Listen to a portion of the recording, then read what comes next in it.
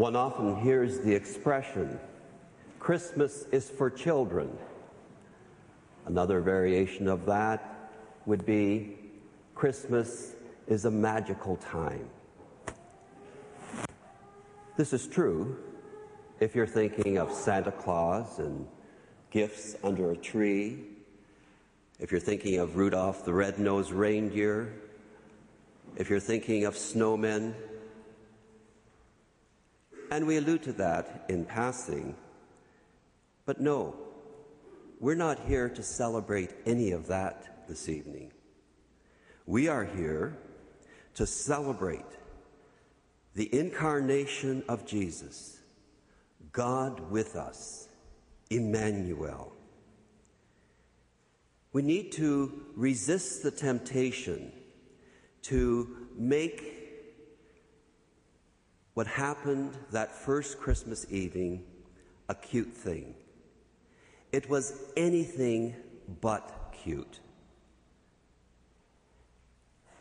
God did a very gutsy thing that evening. God, the eternal Word, took on human flesh. And that's why at the proclamation of the gospel, we proclaimed it from the midst of the faith assembly. God became one of us. It's almost as if down through the millennia, God was trying to figure out, how can I get through to this lot?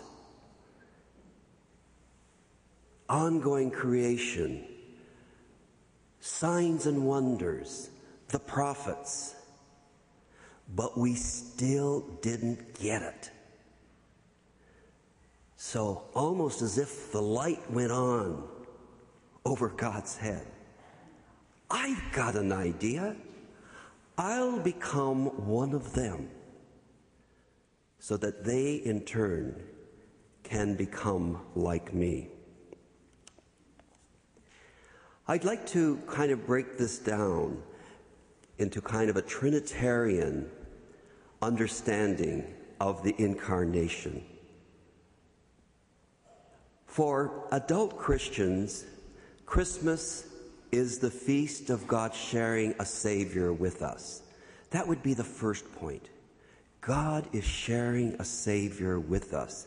The incarnation of Jesus as God-man to save us from the scourge of sin and death. The Christian scriptures teach one incarnation, and its purpose is given in John chapter 3, verse 16.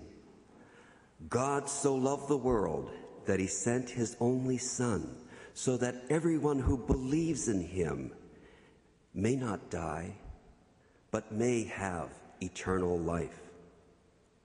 We celebrate the incarnation today as good news because we have a divine Savior. As our Savior, Jesus liberated us from slavery to sin. By his suffering, death, and resurrection, he atoned for our sins. Every Christmas reminds us that we need a Savior to free us from our evil addictions and unjust, impure, and uncharitable tendencies. Let us remember the famous lines of Alexander Pope, and I quote, "What do I profit if Jesus is born in thousands of cribs all over the world during this Christmas, but is not born in my heart?" Let us allow him to be reborn in our lives during Christmas 2007 and every day of the new year 2008. How should we prepare for Christ's rebirth in our daily lives? As a first step, John the Baptist urges us to repent daily of our sins and to renew our lives by leveling the hills of pride, filling the valleys of selfishness, and by straightening the crooked paths of hatred.